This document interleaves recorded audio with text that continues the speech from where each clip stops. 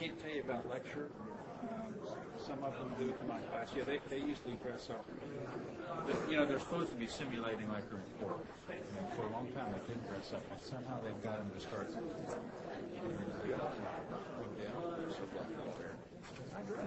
We got lawyers, and the judge has to do something other than come back to court and flip-flops. I don't think so. Hey, I'm not telling you, man. We got some lawyers that are awful. I hope these kids aren't on the show. We're just Okay.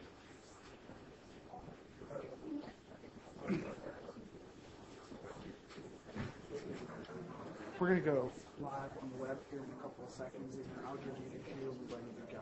Okay? Except I'm not first. I'll let you. Okay. So you're ready. Yeah. So I don't do something really stupid.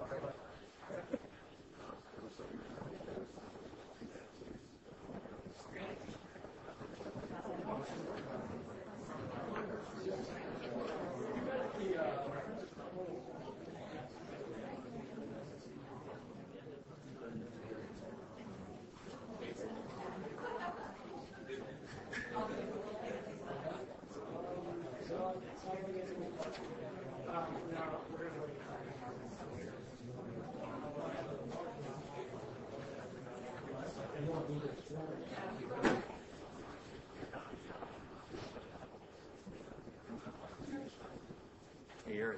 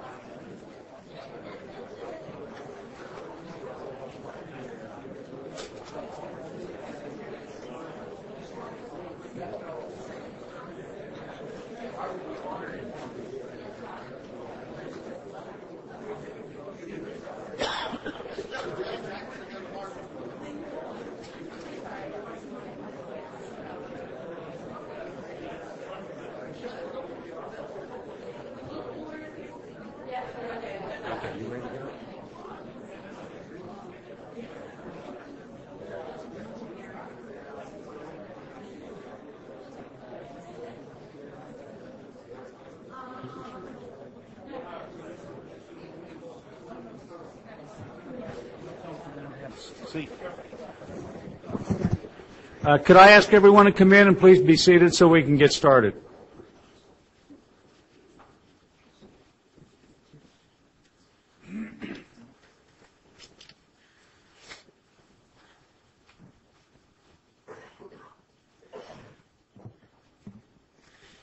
Can everyone hear me? Okay.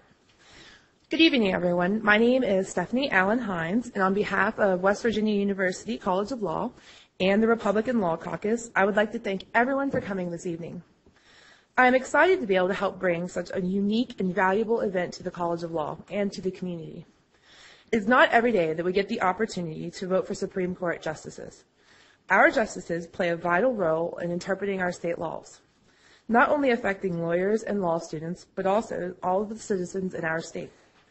It is easy as a law student to get caught up in books and old cases and forget that one day we may be presenting our own cases before these very people. Therefore, I cannot stress enough the importance of getting to know the candidates to both law students and community members. It is also wonderful to be able to host events like this that bring not only the candidates, but voters and also practicing attorneys and students in the community together. I would like to thank the candidates, Menace Ketchum, Beth Walker, and Margaret Workman for their participation and willingness to address the community. I would also like to thank Dean McConnell and the entire law school administration for their wonderful help and support in putting together this important event. And finally, I would like to thank the businesses, people, and organizations that help make this event possible. The law offices of Goodwin and Ware, Hugert Law Offices, Zaccanini's Florist, Mike Walker, the Monongalia County Bar Association, and the West Virginia College of Law Student Bar Association. I would also like to take this time to thank the Democratic organizations for their wonderful support and cooperation in helping make this event possible. It is not often that our political groups get a chance to work together. And finally, I would like to thank Chris Walters of the College Republicans for dreaming up this event and all of his hard work. Thank you.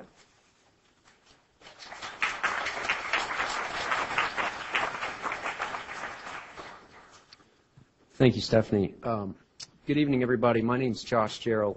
I'm a third-year law student here at the College of Law, and I would just like to echo everything that Stephanie said. Thank you, candidates. Thank you, Judge Stone, and all the organizations involved that made this possible. I'm honored to be here in front of so many members of our community. I think as future members of the bar and as students of the law, that it's really important that we remain engaged in our profession, that we remain curious about the roles we'll serve in the future, and that we appreciate the importance of public service. And everybody on our panel does that. And in that way, I think it makes perfect sense that the College of Law is hosting this function because it shares such a significant relationship to the court. Two of our three candidates here are graduates of our law school, and three of the five members of the bench right now are graduates of the College of Law.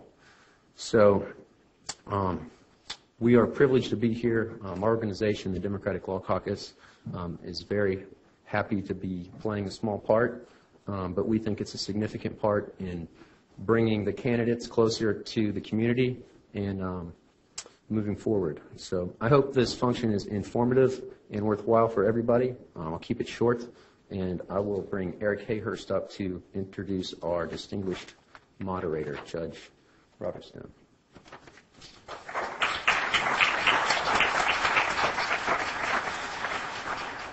Thank you. As Josh said, my name is Eric Hayhurst. I'm a third-year law student here at the College of Law and member of the Democratic Law Caucus.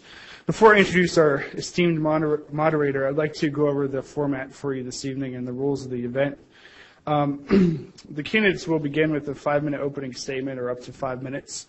We'll then go into a question and answer session that includes 3 predetermined questions that the candidates received last week that they prepared remarks to, and they will receive 3 minutes of time to answer each of those questions. We're then going to take a short pause to gather questions that the members of the audience have written. If you didn't have a chance to write one before the event started, the ushers in the back have some cards and pens. If you think of a question during the first 20 minutes or so of the first part, just wave to them. They'll get you a card, and we'll put it in the mix. Then the second part of the debate will consist of 5 or 6 questions from you, the audience members, and then depending on how many we get through in about 30 minutes time. And then each candidate will have 5 minutes for a closing statement. With that, I'd like to remind everyone that tonight's event is being streamed live on the web.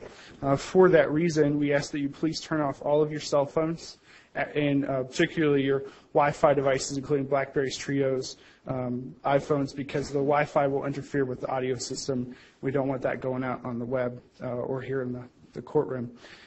Also, if you could please remain in your seats during the event, so there's not a lot of commotion in the courtroom, especially during that 2-minute pause that we take to get the questions ready from you all. Also, please, no applause or outbursts, except in 2 instances where the candidates will be introduced and at the conclusion of the forum. Also, we'd like to remind everyone that there's going to be a reception this evening after the forum in the lobby where we'll have hors d'oeuvres and refreshments. Please help yourselves and chat with the candidates if they stick around. With that, I'd like to introduce our moderator for this evening. We're very honored to have a very well-respected member of the bench and bar with us this evening to moderate. Judge Robert Stone is a circuit court judge for the 17th Judicial Circuit for Monongalia County. He's held office for 23 years, and he will be retiring at the end of this term.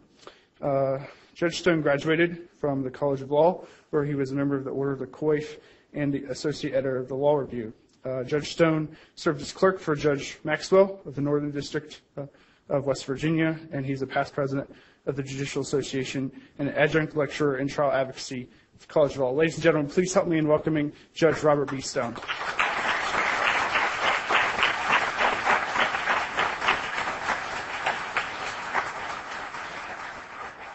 Thank you very much, Eric, for that kind introduction. I'm pleased to be here, honored to be asked to serve as a moderator. We have 3 very distinguished candidates for our highest court position, our Supreme Court. The only thing I would add, because this is not about me, and I'm not speaking, I'm not telling jokes, which will surprise a lot of people that are here, I know, but there's one other thing I wanted to explain. The order that we proceed at the various times have been determined by drawing lots, believe it or not, right over here in the corner as to who's going to go first, second, and third in each part of our program this evening. So the first part of the program is an opportunity for our candidates to make opening statements. Our first speaker to make an opening statement is Margaret Workman. Margaret Workman is a former Justice of the West Virginia Supreme Court of Appeals, sitting from 1988 until the year 2000.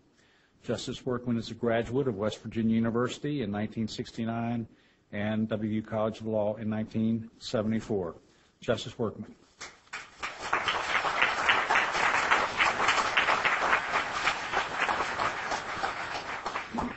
Good evening. It's great to be here with Judge Stone, the Dean, and other members of the law school community and the community at large, and I appreciate all of you who helped put this forum together.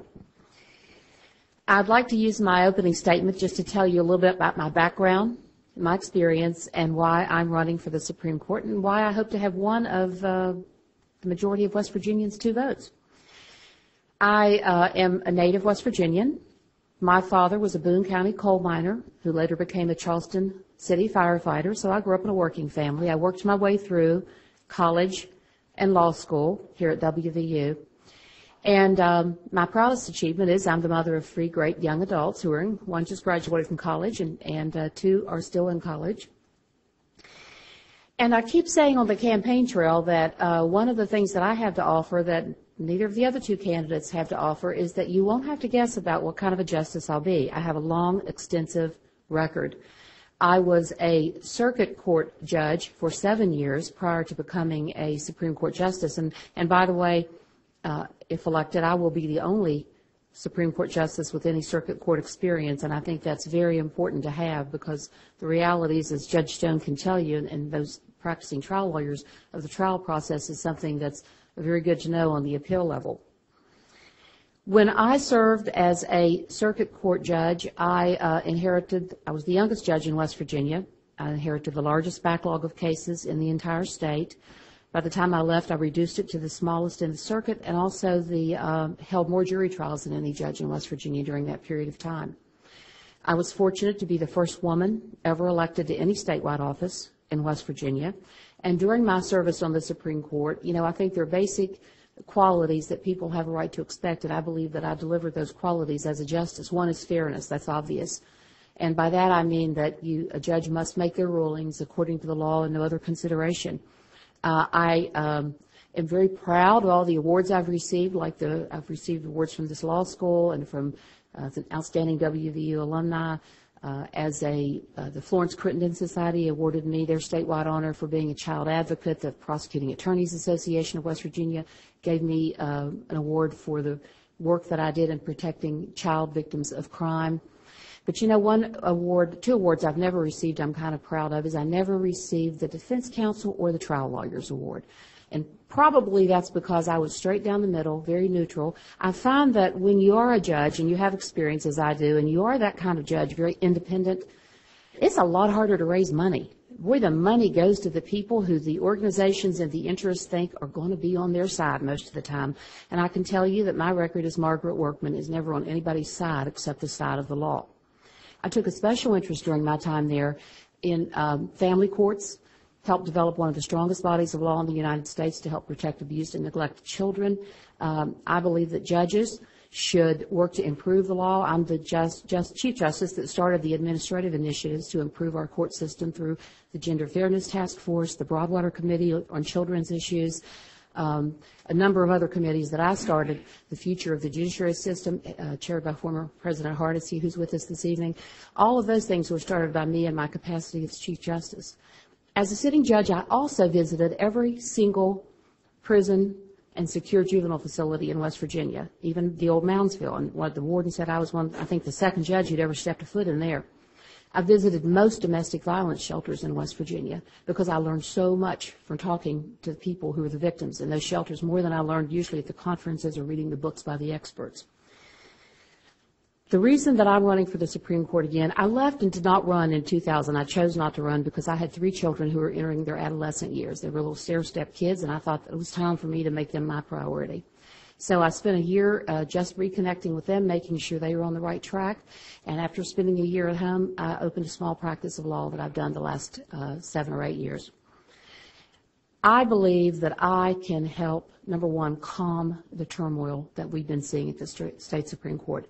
Everyone, I think of every philosophical persuasion, is concerned about the integrity issues that have arisen, about the fact that so many people, and especially I hear this from lawyers, go in that court and they feel that the votes are already decided before they even make their arguments.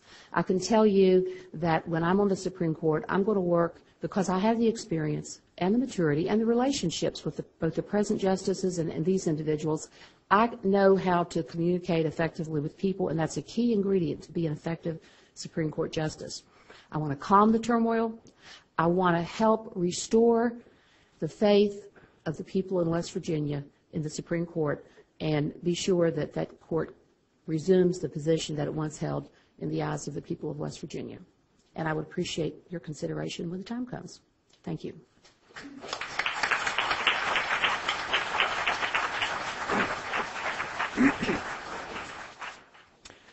Menace Ketchum is a senior partner at Green Ketchum in Huntington, West Virginia. Mr. Ketchum graduated from Ohio University in 1964 and from the West Virginia University College of Law in 1967, where he served as associate editor of the West Virginia Law Review. Mr. Ketchum. Should be. Is this working? Can you hear me back here? Back there? All right. Oh, there you go. All right. I didn't think it was working. I am Menace Ketchum. I got to get a couple of things out of the way real quick. President Hardesty reminded me about my judicial philosophy coming in, so I have to get my judicial philosophy out of the way, and it's simply this. I'd rather make it up than look it up. That's a joke, law students. And secondly, Margaret, talked about she had made a trip to the penitentiary at Moundsville. I want you to know that I'm the only candidate that has spent a year in the penitentiary at Moundsville. So without that, I want to make my opening statement. True, it's true. I served a year there. The first thing I want to do is tell you who I am. And later I'll tell you why I'm running, and you'll see during the questions and answers that I have some really strong views on the law and our court. So I just want to tell you really who I am starting out. I'm from Wayne County, and I'm a trial lawyer. And as I go around the state, I've been battered with it, not by my opponents, Margaret and Beth, but by third parties saying, you're a plaintiff's lawyer. You must be bad. Well, I'm here, and the facts are that that's not correct, that I've been mislabeled. I'm from Huntington, and it's not a very big town. And in my career of 41 years, I have tried 174 cases to jury verdict. Now, for you law students, you think that you do that in 2 or 3 years. There's not 3 or 4 lawyers in this state that have tried 174 trials to jury verdict. Most lawyers, trial lawyers in Charleston, try 2 or 3 in their career. The point is, during those 174 trials, 51% of them were for the defense, and 49% of them were the plaintiff. My experience is really kind of level. I represented Allstate, I represented State Farm, I represented Zurich American. I was regional counsel for these firms, but I do plaintiff's work. But I think I've been mislabeled a little bit by third parties. My Supreme Court experience has been the same. I have 35 reported cases out of the West Virginia Supreme Court. Most of you say, gee, that's not many. Most lawyers never go in the Supreme Court. There's only a handful of lawyers, like my trials, like my jury verdicts, only a handful of lawyers that have 35 reported cases out of the West Virginia Supreme Court. The point is this: they're evenly balanced. A third were for business. Some others were for the defense, and more than half were for the plaintiff. They were tax cases, for business, you name it. I'm a litigator, I'm a trial lawyer, and I'm proud of it, although I'm hammered in the press for it. Now, that's a little bit who I am. Now, here's what I've been doing lately. When you are a litigator, and I'll get into this later, we are raising a generation of mediation lawyers. Nobody goes to court anymore. But when you're a litigator, you burn out if you actually try cases. And so for the last 8 years, I went into public service. Governor Manchin appointed me to the Emergency Mine Safety Task Force after SAGO to come up with new safety rules for the mines. Everybody said, oh, it won't work, because on this safety board, there's 3 union miners and there's 3 company representatives. It won't work. What they failed to say is that Governor Manchin appointed a facilitator, a tie-breaking vote, and it was me. And after 8 months, we came out of there with unanimous recommendations on every new safety rule to be implemented by the legislature. Another thing I did on public service, I was appointed by the Supreme Court of Appeals to the Judicial Hearing Board. How many of you law students know what the Judicial Hearing Board is? The Judicial Hearing Board disciplines judges. The Judicial Hearing Board hears the ethics complaints against judges, makes findings of facts, and makes recommendations to the Supreme Court of Appeals for the punishment. And finally, and you won't like it in Morgantown, for 6 years, I just had to resign to run for this. I've been on the Board of Governors at Marshall. Hey, you know, I'm not even a graduate of Marshall. They say, why get on that board? Well, I'll tell you, what would happen to Morgantown if they took West Virginia University out of here? Morgantown would go away. I'm from Huntington.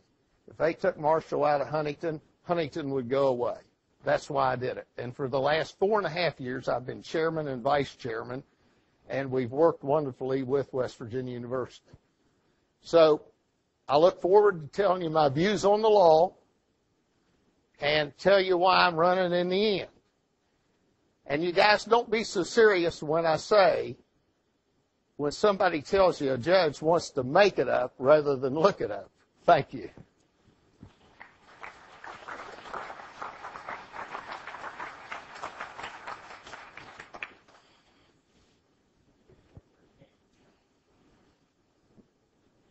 Our third candidate is Beth Walker. She is a partner at Bowles Rice in Charleston, West Virginia. Ms. Walker graduated from Hillsdale College in 1987 and the Moritz College of Law at The Ohio State University in 1990, where she served as the articles editor on the Ohio State Law Journal. Ms. Walker.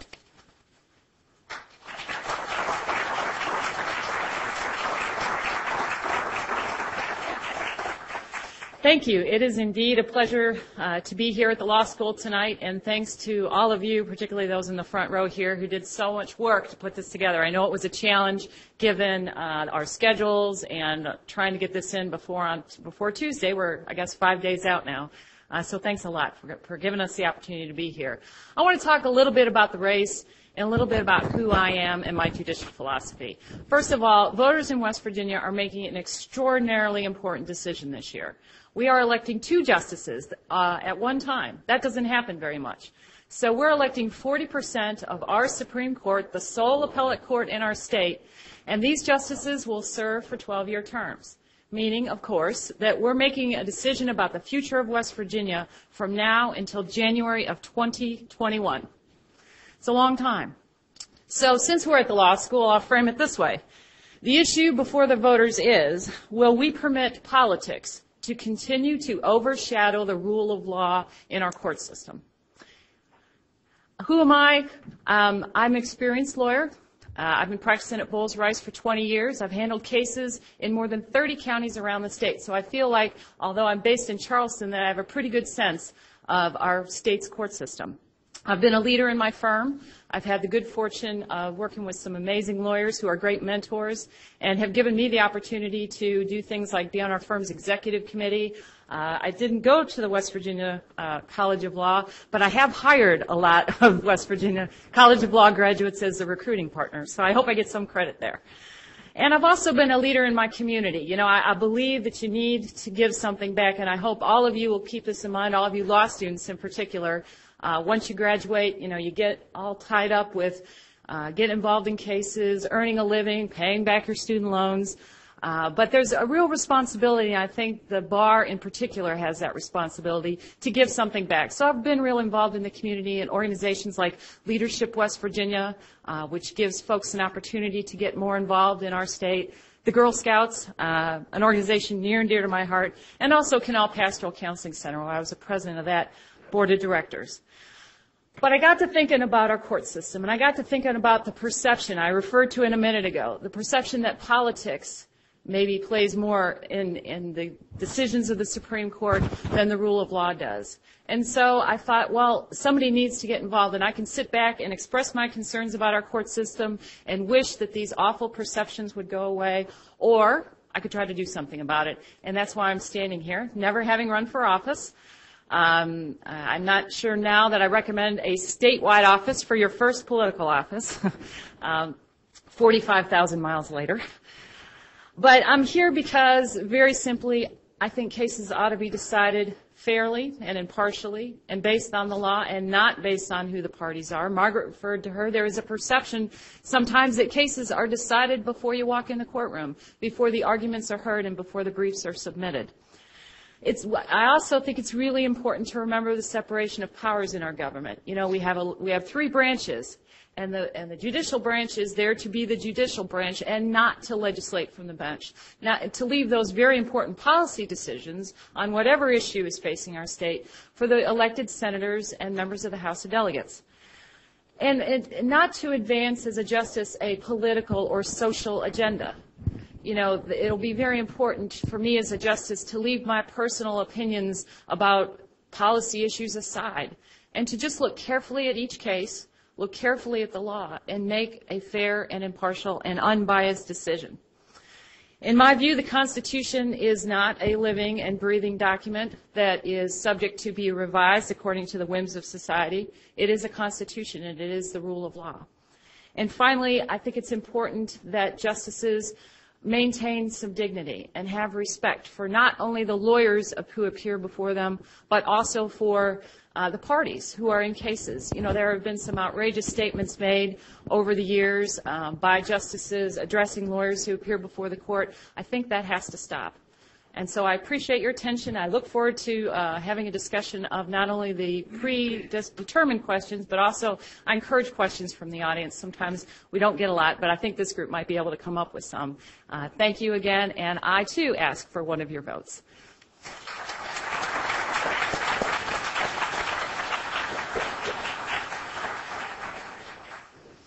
All right, we are ready to proceed to our questions. We have three, they're labeled predetermined questions. They're questions that were written in advance and provided to our candidates. And again, lots were drawn for the order of proceeding to answer these predetermined questions. And so we will proceed with these questions. Our first question is posed first to Mr. Ketchum. Let me say that each candidate is afforded 3 minutes to respond to this question, and they will go in the order. I think this would be Mr. Ketchum, Ms. Walker, and Justice Workman would be the order that we would proceed in. And the question is this. It's first posed to Mr. Ketchum. In an article written last month, the Charleston Gazette highlighted the recent decline in the number of appeals the court has been hearing. The article cited that in 2006, the court heard 11% of the appeals brought to it and only 17% last year. This was compared to 41% heard in 1999 and 52% in 2000. The article also noted that the court at the end of the year will have been, quote, in vacation, unquote, for 3 months and 22 days. The question to each of you is, do you see this as a problem? Why or why not? And if so, how do you propose to make the court more efficient if elected? It is a problem. Our Supreme Court of Appeals is not working hard to hear our citizens' appeals. And statistics bear that out. In 1999, the justices in our court wrote on average, each of them wrote 59 written opinions a year. That includes per curiam opinions. So in 1999, each justice averaged writing 59 opinions a year. In 2005, that dropped to each justice writing 29 opinions a year. It dropped 30 opinions a year from 1999 to 2005 to 29. And in 2006, it dropped to 19 opinions on average by the justices of our Supreme Court, written opinions per year. Something's wrong. If you have 59 on average in 99 and it drops to 19 in 2006, you might say, well, there might be less appeals. Actually, there was 3,539 applications for appeals in 1999. There was 5 more applications for appeal in 2006, 3,544. Our court is just not working. In 1999, our court granted for full hearing and written opinion 41% of the applications presented to it for appeal. In 2006, they granted 11%. And this year it'll probably be 9%. There is a problem. They're not working. We get into dispute. Yes, they'll be in vacation for 3 months and 22 days this year. What's that? Oh, 1 minute. Okay. They'll be in 3 months and 22 days. I'm sorry. 3 months and 22 days in vacation this year. But I checked. Other justices have been given speeches on it. I have the speeches in my car by other justices. During this 3 months and 22 days, there won't be a justice there. there won't be a law clerk there. Some of the law clerks took second jobs, and there won't be a court secretary there, a judge's secretary there. If you want to talk to the judge, you have to call the court clerk's office, Roy Perry, and leave a message. I'm upset about it. This court ought to take, for what they're paid, 2 to 3 weeks vacations a year, like they did under Margaret's court when she was with the Miller court, and take 2 or 3 weeks vacation a year, grant 41% of these petitions for appeal, and get back to work. It may not seem, it's time, I'm sorry. Ms. Walker. I think that the Supreme Court has a lot of challenges. It is the busiest court of its kind in the country. Keep in mind, there are only 12 states that don't have intermediate courts of appeals, and the sheer numbers that we're talking about, and Menace had mentioned those, dwarf the other courts. Our court has a lot of work to do. And there were almost 4,000 petitions for appeal filed in 2007, and 73% of those were workers' comp cases. It's a huge workload. Now, what I fear this criticism has ignored is a couple of important things. First of all, our court has a huge administrative role, an administrative role that has grown considerably since 1999, given the addition of the family court system and a number of other additions on the criminal side. So it has to have some time, as pointed out recently by Justice Davis in an op-ed piece. It has to have some time not just to be the administrators of our entire court system, and those 5 justices are ultimately responsible for the administration of our court system, but also to read and consider carefully each and every one of those in 2007, 4,000 appeals. That takes time. And I think that the words "in vacation," which is a technical term for the court actually not holding hearings on those days, are a little misleading, and it is not that Supreme Court justices are sitting on the beach somewhere taking a vacation.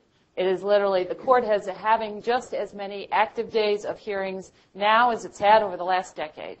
It just has a tremendous challenge. That being said, lawyers around the state are frustrated that the court's not taking more cases. I hear it in all 55 counties as I travel around. So what do we need to do about it? I think we need to determine whether this large workload of workers' comp cases is going to continue, and if it does, is the Supreme Court the best way to handle those appeals? Would it be advisable for the legislature to come up with an alternative to our current system? Maybe that would give those claimants in the workers' comp cases a better review, a more qualified review. I'm not afraid to say that I am not a physician, and I'm probably not the best person to determine whether someone receives a 15% or a 40% permanent partial disability award.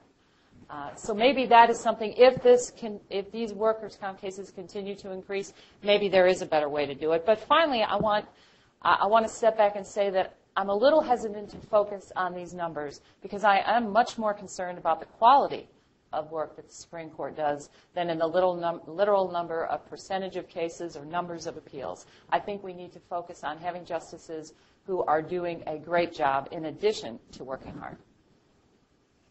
Thank you. Justice Workman. Well, I agree that it is a problem that the court has been accepting for full review a dwindling number of cases over the years. As Menace pointed out, I served on the Miller Court, and that court processed more cases than at any time in the history of West Virginia. We worked very hard. The reason that it's extremely important that the Supreme Court accept and hear a lot of cases is that, as was pointed out, we're one of only a handful of states that does not have an intermediate appeal court. Now, the issue has arisen during the campaign, should we have an intermediate appeal court? It would be a nice thing to have, but, I know a lot about the court system, having been there. And like when you run your household, you've got to establish your priorities. And I don't think the establishment of an intermediate appeal court is our highest priority. The 2 things that I would like to recommend, first of all, since the 90s, I've been calling for some kind of reform on the appeal process for workers' compensation cases. The quality of the review is abysmal, and that's not a criticism of the court members, past or present. I'm not saying they're lazy or that they're slackers. You cannot handle that many cases in a proper manner and give the quality of review that it deserves, not only because there's so little specialized knowledge in the medical area on the Supreme Court, but because there are so many of those cases. I think there were close to 4,000 of those here recently. And even though the court's not accepting many of them for full review, they still have to process them on the motion docket. The second thing that we need, as far as our priorities in the Supreme Court system, is to bolster up the family court system. I helped establish that system, lobbied the legislature's Chief Justice to start it, and it's been an improvement. But unfortunately, that is the court system that most West Virginians interface with. And we need better facilities, we need better resources, we need so that people who are going through divorces and other domestic situations don't have to wait for months to be heard at a crucial time in their lives. So those are my ideas of the priorities. And, you know, I want to say one thing that's a little bit related but somewhat off the subject, and that is when I served on the Supreme Court, I actually served with 13 other justices. There were Democrats, Republicans, liberals, conservatives, and we argued heatedly about the issues. But it was never personal, and we decided those cases according to the law. And I think that one of the reasons that I am concerned about the dwindling number of cases is that it's important that the judges take a lot of cases and that they dispose of them in a manner that comports with the law of West Virginia and in a manner that makes our court system more efficient. All right. Thank you. Our second question will be addressed first to Ms. Walker and then followed by Justice Workman and Mr. Ketchum. If elected, you will serve for 12 years until the year 2021. What do you foresee as the most pressing issue facing our Supreme Court, and how can you help address that problem? The most pressing issue I feel faces our Supreme Court and our entire court system is what I referred to in my opening statement, and that is this lingering perception, feeling by folks both inside and outside of West Virginia that our court system isn't fair, that our court system is unlike other places and isn't a place where folks want to come to West Virginia and create jobs, stay in West Virginia, invest in West Virginia. You know, like all of us, I want our kids and grandkids to have the opportunity to stay in West Virginia if they choose once they finish school or whatever they do. And right now, we're not moving forward as a state. And in part, you know, regardless, there are a number of sources, but one of the key issues that folks believe need to be addressed is our court system. And what I will do about it, there's at least two specific things that I can think of. One is our Supreme Court has, over the years, been increasingly hesitant to uphold circuit judges dismissing cases properly, summary judgment, whatever the procedural way that it gets there. And you know, I think that that's something that when there is a case that is not of merit, it needs to be dismissed. And so that's priority number one. Priority number two is to do something about the way cases languish in our courts, unfortunately. I have a case right now that has been pending since 1991. That particular county, which will remain unnamed, doesn't follow the statutory rule practice of dismissing a case if it's been inactive for a year. That county just thumbs its nose at that rule. I don't think that's right. Another case I had sat for 7 years worth of, about every 9 months or so, a continuance of the trial, primarily by the circuit judge. And finally, in a summary fashion, after 7 years, the judge denied all of my client's pretrial motions, granted all of the other side's pretrial motions, and forced my client to go into a settlement mode, although he desperately just wanted to have a jury trial in that case. Those are the kinds of examples. Those are not just the rulings that the Supreme Court makes, but those experiences in court are the kinds of things that I've sat down with my clients, and they've said, I'm never coming to West Virginia again. I'm never going to do business here again. And I think that's a problem. And that's not to say that Supreme Court justices should favor business or labor or one side or the other, but we need to even the playing field. We need to give folks due process, and we need to improve the reputation of our court system. Thank you, Justice Workman. Well, I think that there are several very pressing problems. The most immediate problem is that there is a crisis of confidence in the Supreme Court because of the so-called integrity issues that have been brought up over the last couple of years. And I think it's vital that we begin the work to restore the confidence of the people in the Supreme Court, and especially for the litigants and the lawyers who go there to feel and to know that their cases are being decided according to the law and no other consideration. I think the second crisis is this whole election process. financing of judicial elections, it's getting worse. You have to either, in my opinion, be the philosophical darling of one interest group or the other, or you've got to be very wealthy. And I don't mean just a little bit wealthy. You better be very wealthy as you get ready to try to run for a statewide campaign. And tied in with that election issue, and I think it's probably the issue that concerns me most about the court system in West Virginia, is that when you go out and you speak with these groups, and I'm talking about all sides of the philosophical aisle, they all say that they just want fair judges. And having been involved in prior judicial races, some of this problem has always existed, but it's getting worse. And the problem is that most of these interest groups don't want fairness. They want somebody that they think they can count on about 99 and 44/100% of the time to be on their side. And if you see an interest group going out and dumping a whole lot of money into a candidate, then you can pretty well conclude that it may not be that candidate's view, but that interest group feels that person is going to be on their side 99 and 44/100% of the time. And I think this desire throughout the system for control, and they can say, oh, we just want fairness, we want to be treated fairly. But the reality is so many of these groups want control. And I think that we as a state and we as a people have got to look at the process and figure out what we can do to reform it, because we are not going to wind up having a fair Supreme Court and one that can really occupy the place that it should in the respect of the people of West Virginia if this whole need to control elections and to control the court continues. Thank you. Mr. Ketchum. Well, there's so many pressing needs, Judge, that all three of us could talk all day. And I agree with Beth and I agree with Margaret on these pressing needs they spoke of. But I want to address one other pressing need, and that is the need for the study of intermediate courts of appeal. They're called courts of error. They're not constitutional courts, but intermediate courts of appeals look at the case to see if the judge erred with regard to the law or there was some miscarriage of justice with regard to a jury. And with as big as we are, as big as our state is, and the court only accepting, I hope we take more, but presently only accepting 1 out of every 10 applications, people are not getting justice. A person in the northern panhandle, which includes this area, a person in the eastern panhandle, their divorce case, their boundary line dispute, their contract dispute is as important to them as a $400 million verdict against a multinational corporation. And those people in these divorce cases, you say, well, that's not, you wouldn't think it was bad until they took your child unjustly. If somebody takes your child, you ought to be able to have a mandatory right of appeal for a judge to look at it.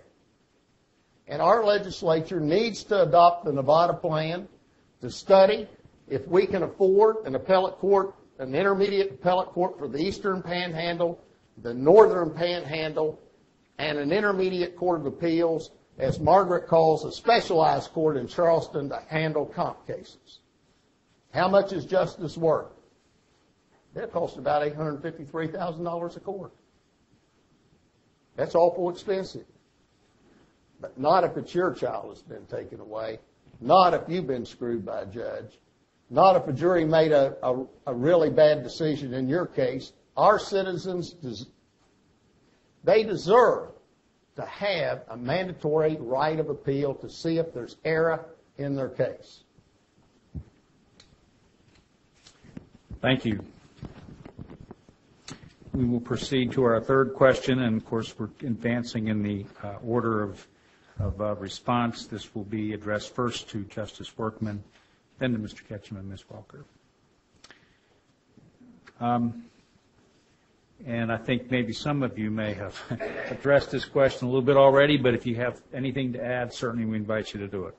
There is a widespread perception in the media and elsewhere that the court system in West Virginia in general and the West Virginia Supreme Court specifically is broken. Do you agree with this perception? If so, how is it broken, and what should be done to address these problems? No, I do not agree that the court system is broken. You know, I think that overall we have a good court system in West Virginia. We have outstanding circuit court judges generally. We have excellent family court judges. I mean, there are exceptions here and there, but most all of them do a very effective job with the resources that they have. And I actually take up for the magistrates, even though those are folks who all they have to have is a high school education and they're elected in partisan elections. They actually process about 80% of the court business in West Virginia, and overall they do a pretty good job.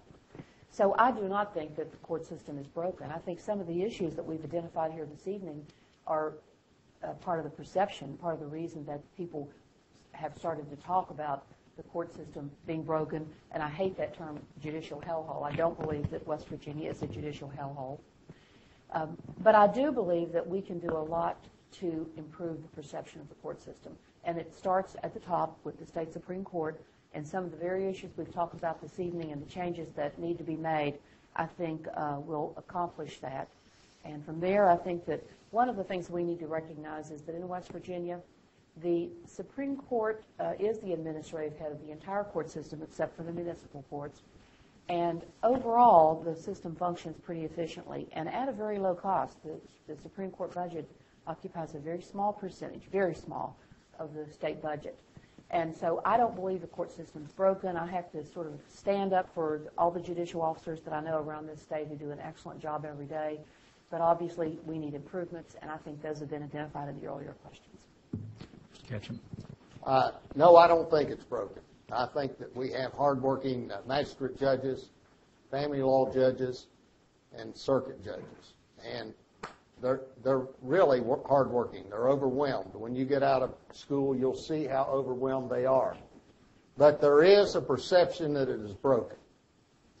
And it's because, it starts with the West Virginia Supreme Court of Appeals. It's because we're in the New York Times once a month. We're in the Los Angeles Times once a month with scandalous stories. Last month it said Supreme Court asked to fix broken West Virginia Supreme Court, and then it talked about all the turmoil that's happened in our court. It's a perception. And to change the perception, it has to start with the West Virginia Supreme Court of Appeals. They're going to have to start acting judicial. And that means this. We need a court, like the United States Supreme Court, that divorces itself, each justice, from the social scene. That divorces itself and each justice from political speeches. That divorces themselves from going around seeking publicity. Our court, we need a court that insulates itself, sits up there and works, except for a couple weeks a year, and makes the state proud. And if we can get a court up there that acts judicial, our citizens will regain the respect for the court. But in conclusion, it's not broken. It's not broken because of our circuit, family, and magistrate judges. I think there is a perception when the Wall Street Journal, New York Times, Los Angeles Times are always writing about our court and its scandals. First, I'll apologize. I forgot to turn this on when I spoke earlier. And I did speak about this point in response to what the greatest challenge is. But to add a little to that, I think we're talking, and I agree with a lot of what both of the other candidates have said, I think we're talking about leadership here. I think we're talking about our justices acting like justices. You know, as I look ahead to the next 12 years, what I would like to happen, if I am fortunate enough to be elected, is not to be in the newspaper. Not to have my picture appear in the New York Times and imputing some scandal, again, to our court. There is a serious perception. We have extremely hardworking circuit judges, magistrates, family court judges, circuit clerks around the state. There are exceptions, and I don't think we should be afraid to address those exceptions. I don't think that the Supreme Court should shy away from trying to make the improvements that are necessary, you know, in a respectful way, in a dignified way, and acting like justices, and not, for example, sitting in open court and addressing one of the lawyers appearing before it in a discrimination case as window dressing. I don't think that's appropriate. I'm frankly offended by it. And we need to expect just a little bit more in the conduct of our justices, not only in the way they conduct themselves in public, the way they conduct themselves in open court, but also in the way that they do their job. Okay, thank you. All right, that completes our first three predetermined questions. As you came in, you were asked to complete a little slip of paper, I think, and write any questions that you might like to pose to our candidates.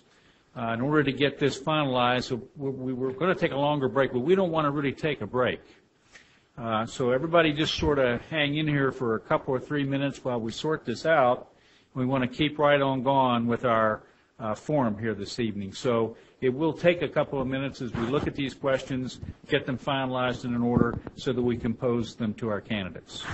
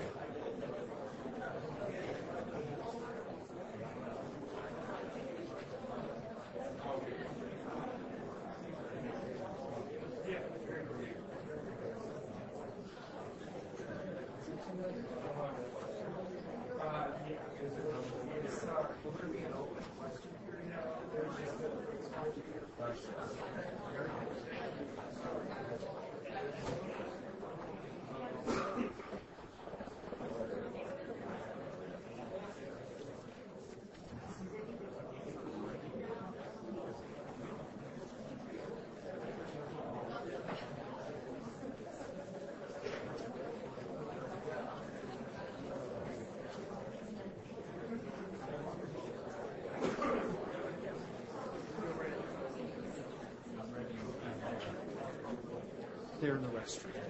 She's going to use the restroom.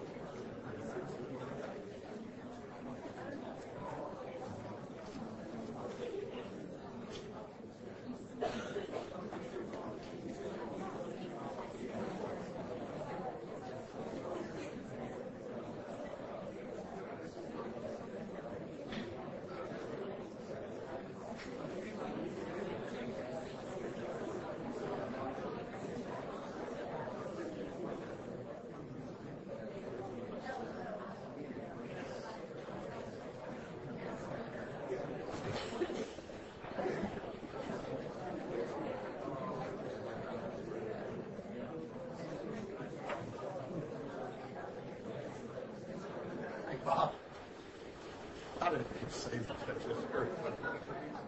I said sometimes you get I didn't announce that. It's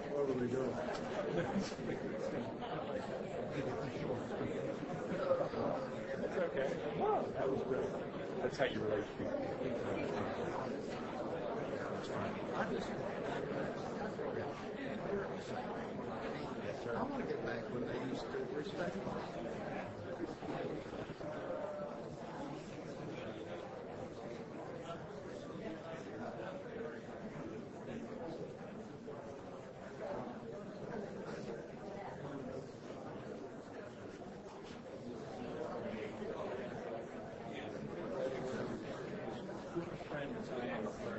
I consider him a very good friend. He's his worst enemy. He calls Brad. I was there. I was there. Oh, no. I was there. Can we get to the secretary? Last question. Finish at 7:30 or 7:32.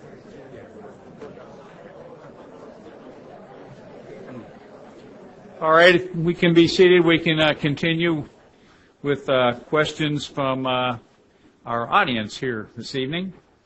We'll follow the same order and continue to rotate for a reminder for our candidates and for everyone. The first person to answer the first question from the audience will be Mr. Ketchum, followed by Ms. Walker and Justice Workman. So I will ask this first question to Mr. Ketchum. Why has the phrase legislating from the bench become such an issue, especially when it's the duty of a judge to interpret the rule of law? Well, I'm not so sure about this word interpret. I'm going to give you what I really feel. I think that legislating from the bench refers to activist courts, refers to judges that think they know more about public policy than the legislature. We elect the legislature to set the public policy, not our court. And so an activist court, what I like to say is 5 old people sitting in robes up on a bench substituting their judgment for that of the legislature. That is activism, and we shouldn't do it. We really, really shouldn't do it. And it's got to the point where labor needs predictability in the law. Business needs predictability in the law. But if you got an activist court, they never know where the law's going, and you don't have predictability of the law. And we need that predictability.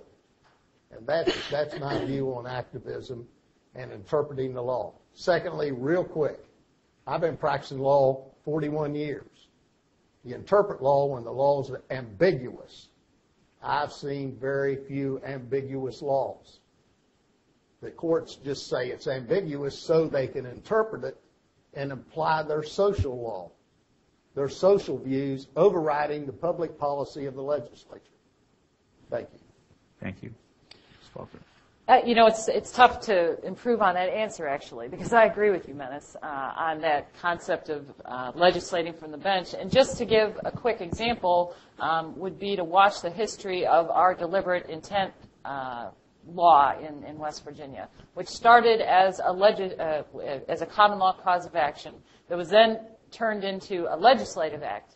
And ever since that time, and it's been more than 20 years, the legislature and the Supreme Court has had a bit of a tug of war over exactly what it should be when, in fact, once the legislature acted, that is the public policy-making branch of our government. And it is that back and forth, well, okay, the elected senators and delegates make a decision, battle it out at the Capitol, enact a piece of legislation. It's signed by the governor, and then, and this is not unique to Mandelitis, everyone holds their breath to see what the Supreme Court does. Everyone holds their breath to see if the Supreme Court overrules it or changes it under the guise of interpretation. And that's what creates the lack of stability and predictability in our laws. Thank you. I agree with the proposition that judges should exercise their own powers and not the powers of either of the other 2 branches of government, and that the legislative and the executive branches are the policy-making branches. And actually, I ran before, and I'm running this time on the theme that judges should restrain themselves to the exercise of their own powers. However, I disagree with the two prior answers to this regard. I wish this world was, all made up of blacks and whites and clear-cut issues, but it's not. I can tell you from my time on the Supreme Court, there are many, many issues that are ambiguous and need interpretation. You frequently have, the deliberate intent statute's a good example. I sat on several cases where the legislature did have a law in place, and yet it was unclear. You could read it on its face all day long. I wrote one that actually followed the law as it was on its face, and the very people who went in and lobbied for that particular law were unhappy with it because that's not really what they turned out later. They said they intended. But judges are not automatons. There are many times you have statutes that are inconsistent with one another. There are other times the statute is unclear, or there may be no statute, and yet a court has to give an answer. And so, I think it would be naive to say that we're all automatons and we're just going to sit up there and every issue is clear-cut. If that be the case, you wouldn't need judges with minds. You could have a computer. And I want to conclude by saying, however, that by saying those things, I've never been an activistic judge. My record is being straight down the middle, following the law, and restraining myself to the powers that the Constitution affords to the judicial branch. But again, I think it's naive to think that there aren't many issues that have to be interpreted by the courts. Thank you. Our next question is on the subject of recusal of Supreme Court justices. Last year, we're all familiar with a case that received a lot of press because of the decision of two justices to recuse themselves and one justice to continue to sit on the case. Given consideration to the fact that West Virginia is a small state, do you think that the current standard or the current procedure for recusal is adequate? And if not, how should it be changed? How do we fix it? That is first proposed to Ms. Walker. Well, I have a difference of opinion on this, what I believe the position of the other two candidates, and that is that I don't think that the current system, our judicial code of conduct, does need to be changed. I think that it creates clear rules about when it is appropriate for a justice to recuse themselves. Unfortunately, in the heat of political campaigns, in the heat of the politics of legislation and everything else, those rules tend to try to be used for political purposes. What I think the solution is to elect justices whose judgment we trust in the area of recusal. And my rule is really very simple. I will recuse myself if there is a case in which one of my family members is either a party or the lawyer. I will recuse myself from any case that was handled by Bowles-Rice during the time I've been a partner. That's appropriate. And I will recuse myself from any case in which Walker Machinery, my husband's family's company, is a party. There will be other kinds of matters where there's an issue in my mind. Maybe it's a friend. We're all related in West Virginia, one way or the other. And that requires careful judgment. But if there is a relationship that I think might create some kind of an appearance of impropriety, I will disclose it to the parties, and I will give them an opportunity to express their concerns, and I'll take that seriously. I'll be conservative about it because I don't want to create these press releases, clippings, whatever you want to say, about where we volley back and forth whether someone ought to recuse himself. I think we ought to put that issue to bed. Okay, next would be Justice Workman. Well, I agree, actually, that we have a clear rule and a good rule if it's followed. The problem we've seen in recent years, though, is that I think there's a perception and a strong feeling amongst many West Virginians that rule has not been followed in several cases. And, I made it my practice in the campaign. I haven't gone out and slammed anybody or said this person should have done this or that, because I think the people of West Virginia are pretty smart.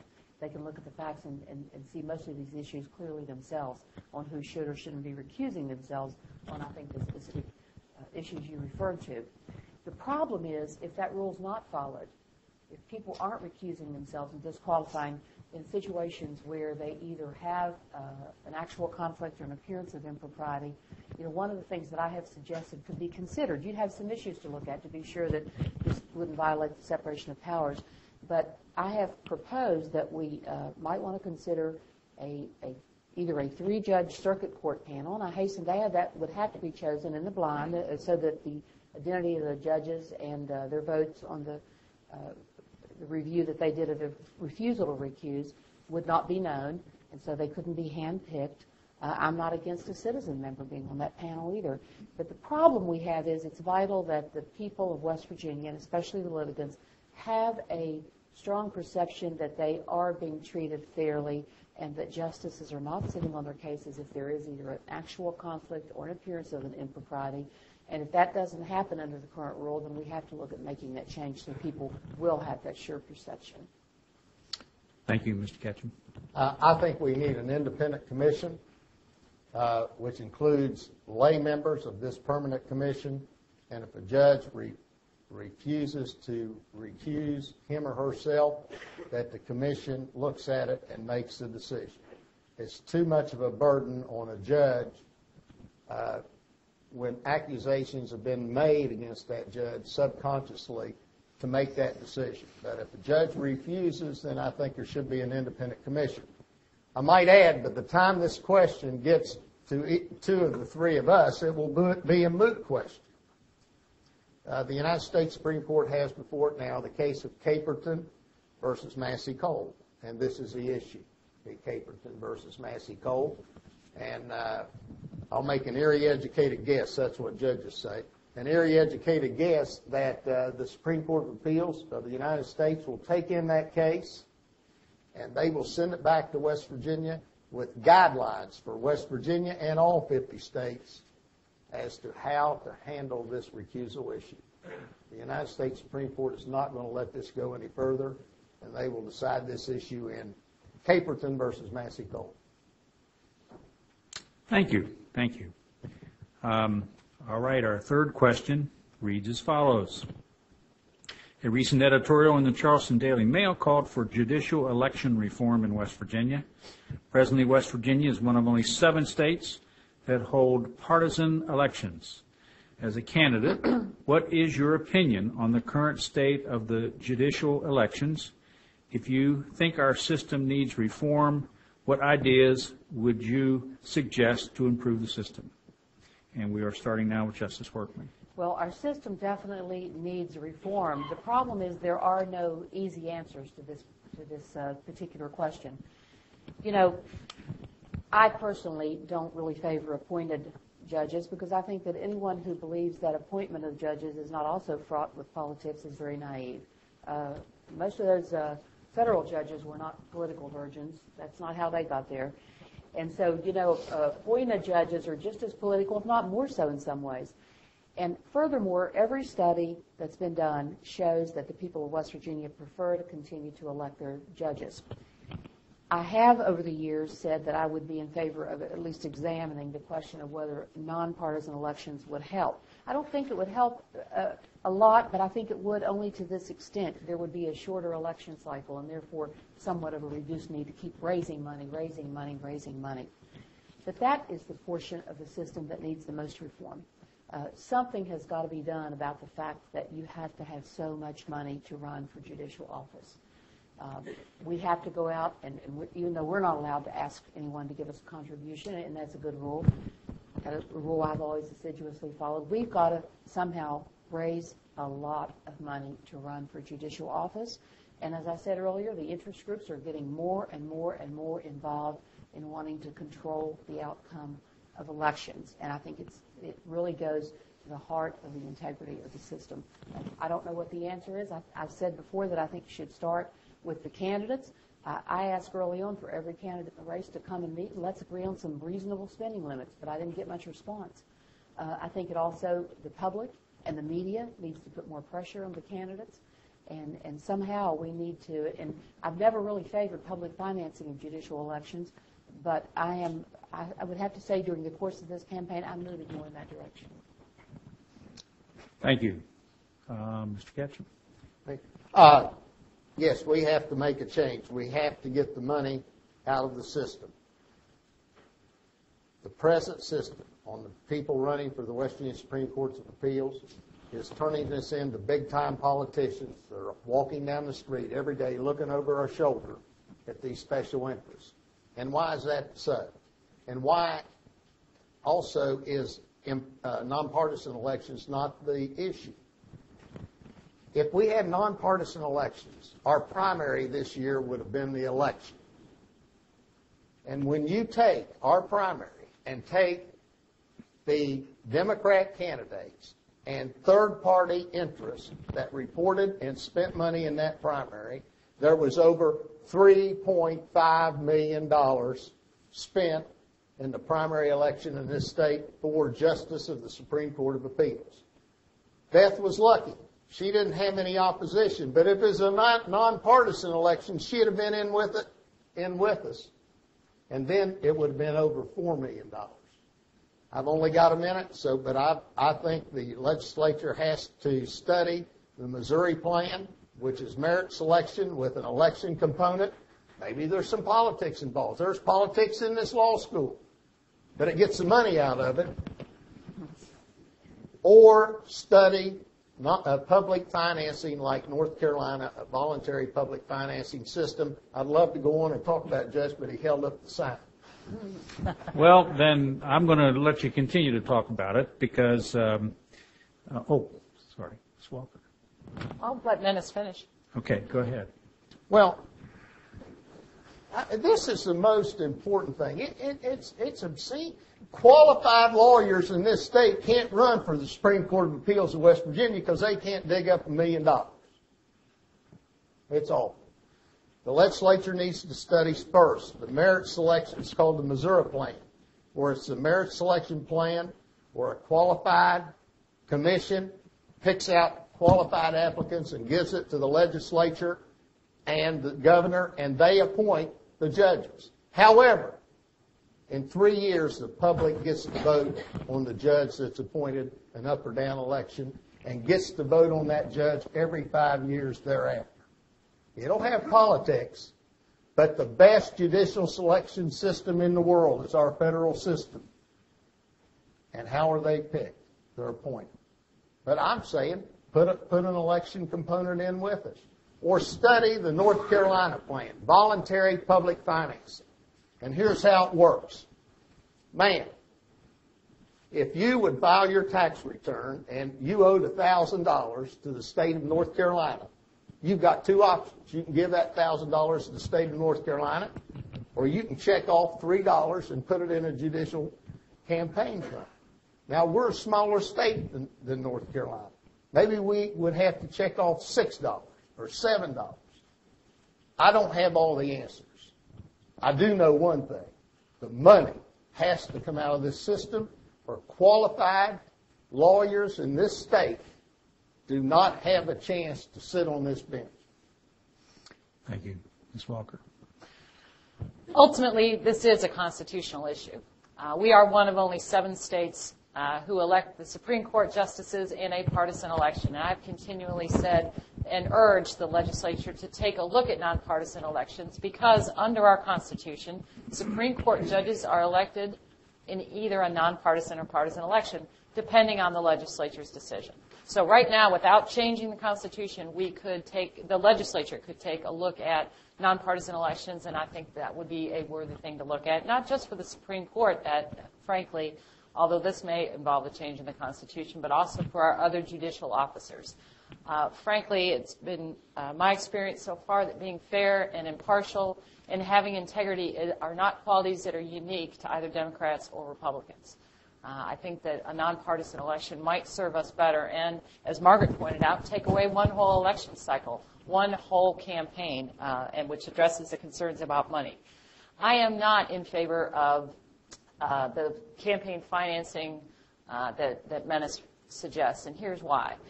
You know, he's suggesting that your taxes, you can just check it off and $3 or $6 goes over into this campaign fund. Well, first of all, what are we going to do with that $3 or $6 that would have otherwise gone into the state budget to fund DHHR, to fund other aspects of the court system, to fund, any other part of our state's budget? We're talking about moving money, and I'm not convinced that our state has sufficient resources that would warrant that would justify, I guess, putting that money over on judicial campaigns. And then what are we talking about? Are we talking about the Supreme Court candidates? Are we going to extend it then to the 66 or 67 circuit judges? What about the family court judges? What about the magistrates? I don't think our limited resources in West Virginia would be well spent funding judicial elections. It also would create, in my mind, since Menace got to go over the time, do I get to as well? You do. And then we're going. It also would create, in my mind, serious First Amendment concerns. You know, these elections are part of what makes us Americans and what makes us West Virginians. And yes, they're difficult. But it ultimately gives the voters the opportunity to choose, and I think that that's where we ought to go. I'm not totally against merit selection if it would be something that the legislature would study carefully, would vote on, would present to the voters of the state by way of constitutional amendment. I'm just not convinced that that would be the solution because, as Margaret pointed out, I think it's still fraught with politics. Okay, I'm going to give Justice Workman a minute or two here also to catch up. But perhaps all of you, or if you want to address this too, because I'm just going to, it's kind of a continuation of the same question, is whether or not there should be any limit to the amount of money that a candidate can spend in a campaign, or should there be some restrictions or limitations on where money comes from? If you want to address those things, perhaps you can. Well, first of all, I think the United States Supreme Court has said that you can't limit what an individual chooses to spend of their own funds. So, with that said, as long as you have very wealthy people who are willing to spend a lot of their own money, then, you really can't really solve that problem. I think there potentially could be spending limits other than those which, it seems to me, though, that if the individual can spend whatever he wants of his own money, that the limit shouldn't be put on the other candidates.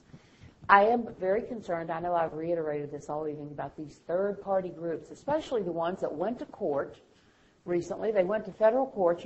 John Doe out here on the street, if he gives $50 to somebody, his name has to be reported. But we have all of these out-of-state organizations that want to come in and dump all kinds of money in the West Virginia election system for various candidates, and they don't want to reveal who they are. And we have a statute in West Virginia that requires them to do so, but a federal court recently ruled part of that statute unconstitutional. And so we see more and more of this insidious outer groups wanting to step in, control, spend large sums of money. And many of these groups are from outside the state of West Virginia. And again, the interest is control of the court system. It's frightening to me as a citizen of West Virginia. And, I really believe that the state and federal levels, we need to examine and see what's happened to the election process if these kinds of things are being permitted to go on.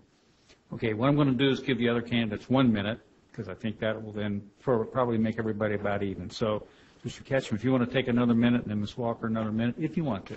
Judge, I think we beat it to death.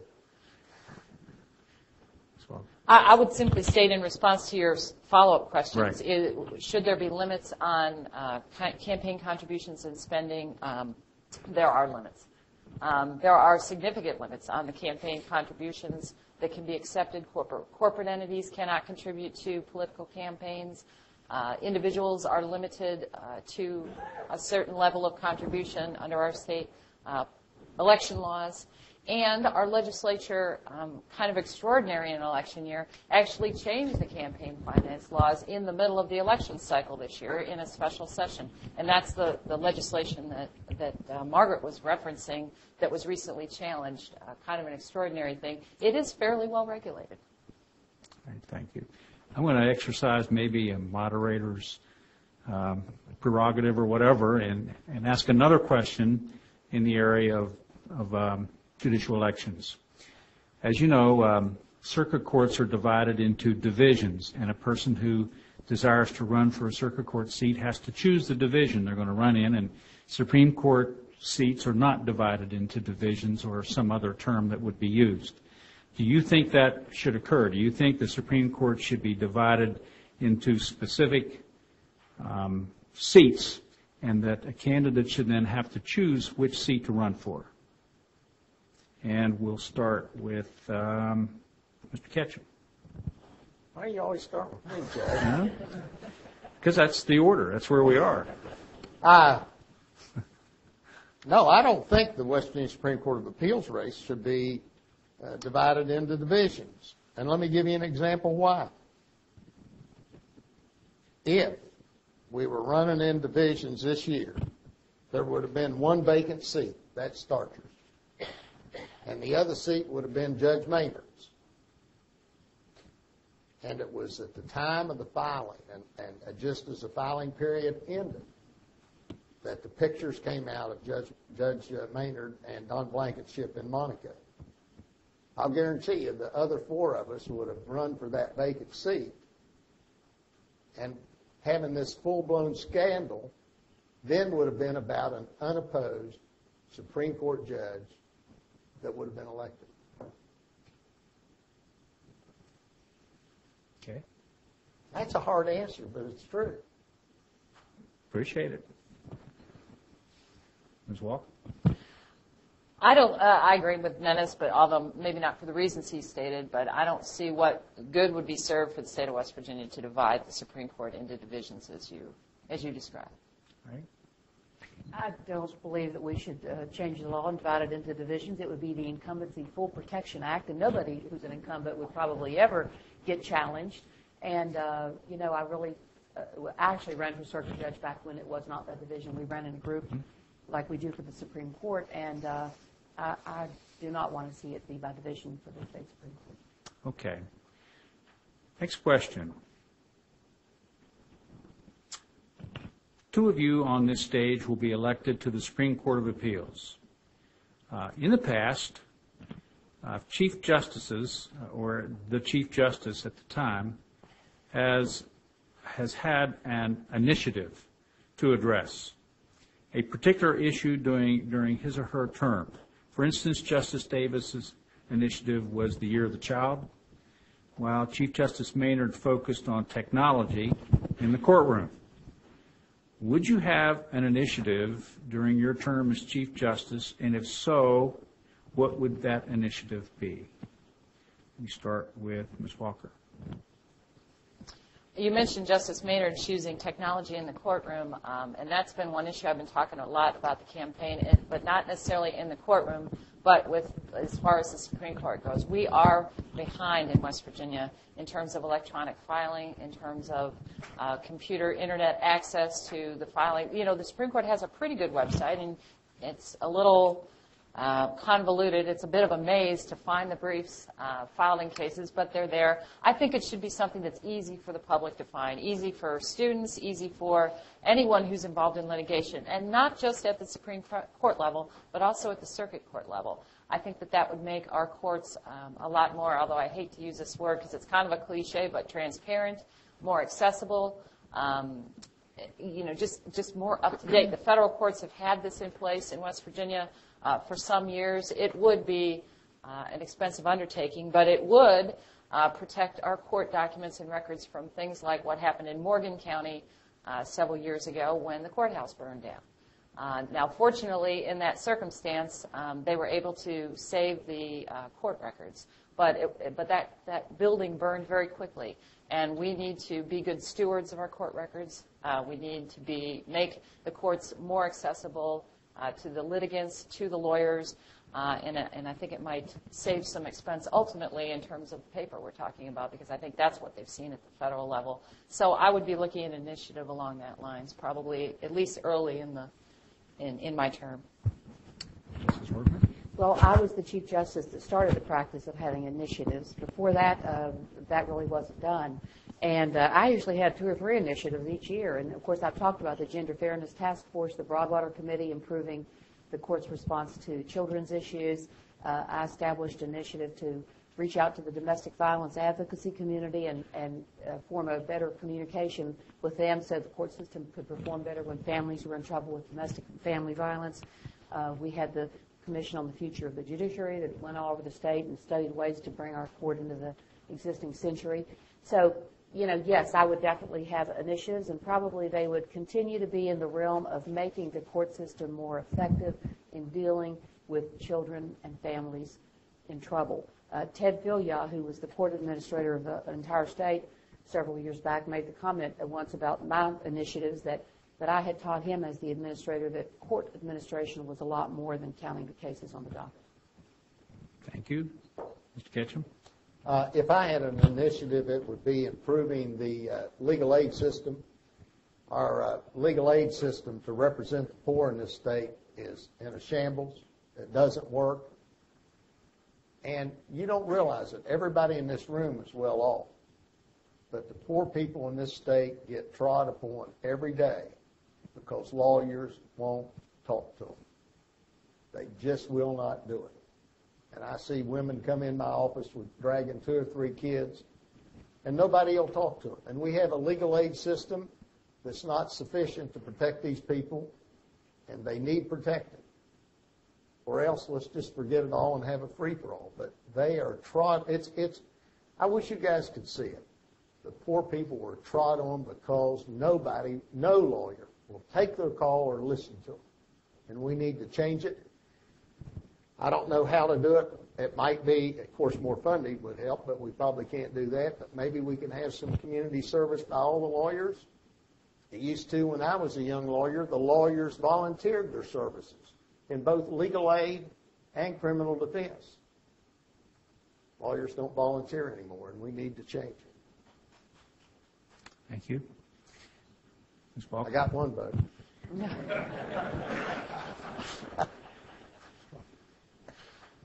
I already answered. You did? Yeah. Sorry. I could think of another one. We're done. One more question. Okay. So we have time for one more question, I'm told. And this involves the current state of our appeals. It's been addressed a little bit by in some of the prior answers. But, of course, the current appeal system in West Virginia offers no automatic right to appeal in any kind of a case, no automatic right to have a case reviewed. Do you believe this system is sufficient? If so, how would you change it and why? And we are now starting with Justice Workman. It would be a great thing if there was an automatic right to appeal, but I don't think the Supreme Court in our current structure could handle that level of workload. If every case in West Virginia that was, heard below was appealed and accepted for full review and a written opinion. I have said that I think that, number one, that all punitive damages cases should be accepted for appeal, and I say that because the U.S. Supreme Court has said that there should be a thorough and independent review of any punitive damages award. People often say, well, what about, capital cases where someone's going to go to prison for all of their life? Should that not be automatically reviewed? When I was on the court, we had an internal procedure where even if that case wasn't formally accepted, it did have extensive internal review. And, we wanted to be sure that, and we established that procedure so we would meet constitutional standards for the protection of people who were sentenced to a life in prison. Everybody's case is important to them. I'm not saying by saying that there, it would be impossible to have an automatic right of appeal that anyone's case lacks importance. They're all important. But I don't think that the current system could process appeals for every single case that's decided below in the circuit courts of West Virginia. Okay. Next, get my order of things here, is Mr. Ketchum. Judge, I talked about that in detail about the 3 intermediate courts of appeals I favor, and so may I waive that? Yep. Thank you. I think that we're talking about 2 issues when we talk about a mandatory right of appeal, a legislative issue and an issue for the Supreme Court. On the legislative side, again, we're talking about the Constitution, which currently gives the Supreme Court discretion to hear cases if there is probably error on the record or when there is a proper matter for consideration, paraphrasing here, by the Supreme Court. Of all the courts of all the states that don't have an intermediate court, we are the only Supreme Court that does not have any mandatory right of appeal. And if there is going to be a change to that, I think we're talking about a constitutional change, which is outside of what a Supreme Court justice could do. That being said, there's been a lot discussed this year, in particular about the review of the punitive damages cases, and I think some careful attention needs to be paid to the U.S. Supreme Court cases that require meaningful review of substantial awards of punitive damages.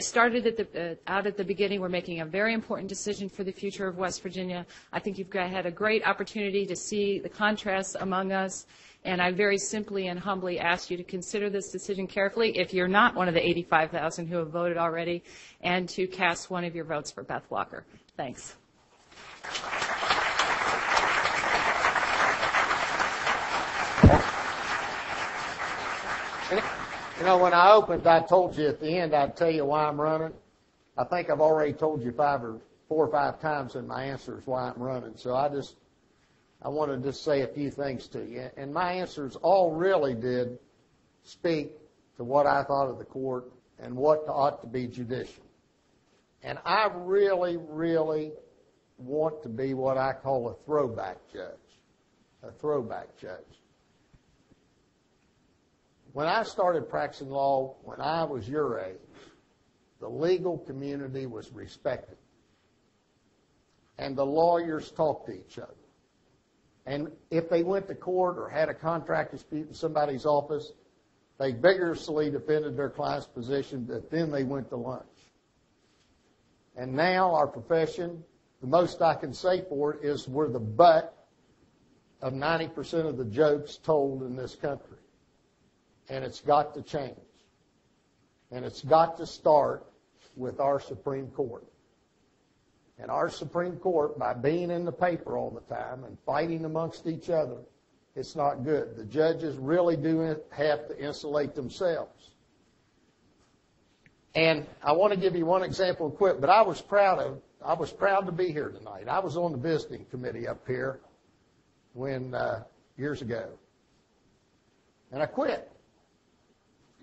I quit because I got tired of seeing students in grungy sweatshirts and T-shirts and flip-flops walking through these halls. This is an honorable profession. If you don't want it to be honorable, get the hell out now. We've got to change it. And it's got to start with you people. And let me give you an example. There's frivolous lawsuits. One frivolous lawsuit's too many. But we're having a lot of them. And you know why? Because when the circuit judges see them and they throw them out of court, our Supreme Court says, oh, that's okay. Let it go to the jury. But we have rules to protect against frivolous lawsuits. We have rules to find lawyers and to punish them for frivolous lawsuits. But it's got to start with our Supreme Court.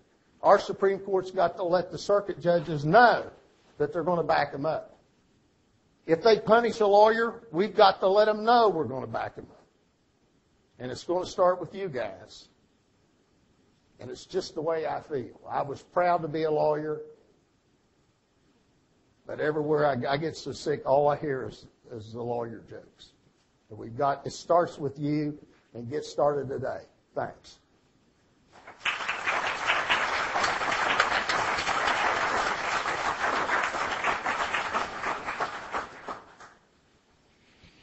Well, we've all been talking about ourselves and our ideas all evening. You probably heard about enough, so I'll be very brief. I think what I bring to the race, as I said earlier, is a long record, of being fair, unblemished integrity, and a record of doing a lot of hard work. I also bring a record of being able to be very collegial with my fellow justices, to work to build liaisons, and to communicate effectively and to restore the level of integrity that the people expect and the perception that the court is fair and just and deciding matters according to the law. I'm very independent. I have never been the darling of business or labor, and I have never been the favorite of the plaintiff or the defense bar, because I believe that judges have got to be neutral and fair. I think that we've got to also have compassion for people and yet the strength to make the tough decisions. And I miss the work of the court. I feel that I could help calm the turmoil that's been in existence up there and help restore our state Supreme Court to the place that it should occupy in the respect of the people of West Virginia. And thank you all very much for all the attention that you've given to each of us tonight in explaining our ideas and our goals and our vision. Thank you.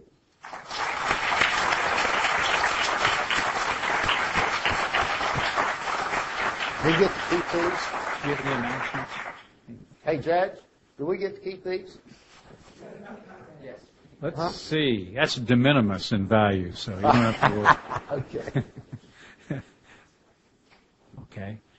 First, we're ready to close. I want to thank everyone who came out. I want a special thanks, as you know, to the Democratic Law Caucus and Republican Law Caucus, and, of course, the College of Law for offering their facility.